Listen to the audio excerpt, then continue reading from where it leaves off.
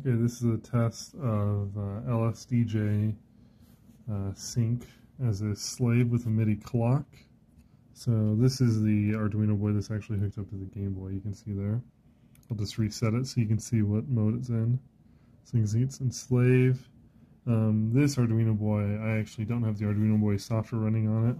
I just have, I made my own sketch that it just sends a Midi start command and then sends a Midi clock signal with a decreasing amount of delay in between them. So what will happen is the Game Boy will start playing slowly, and then over time it'll speed up until it reaches like a maximum tempo, and then it'll just keep doing that. So if I reset this, it will fire off the start signal, and then it'll start playing. You can see that the Game Boy says it's waiting, so that's how we know it's working. So I'll go ahead and reset this.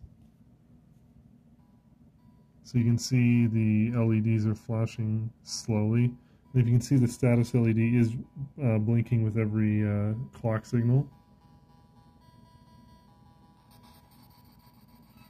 And now it's just maximum tempo. The fastest I could get it was a 3 millisecond delay.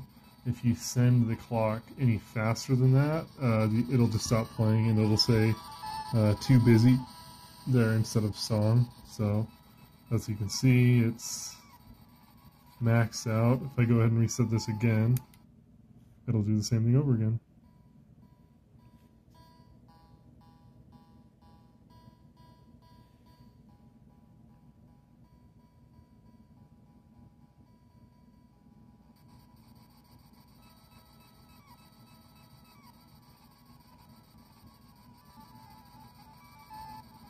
And I don't really have anything else set up that's special. I mean, obviously I have the out of this going to the in of the actual Arduinoboy.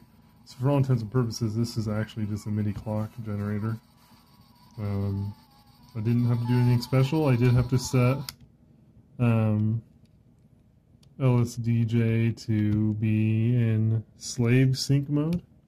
And then you do have to press start on it. So it will wait.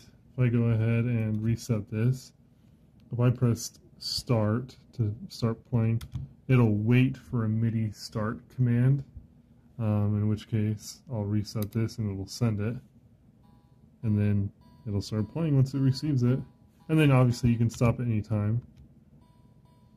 And it looks like if you start it manually while it's receiving clock, it won't wait. So, yep, that's it.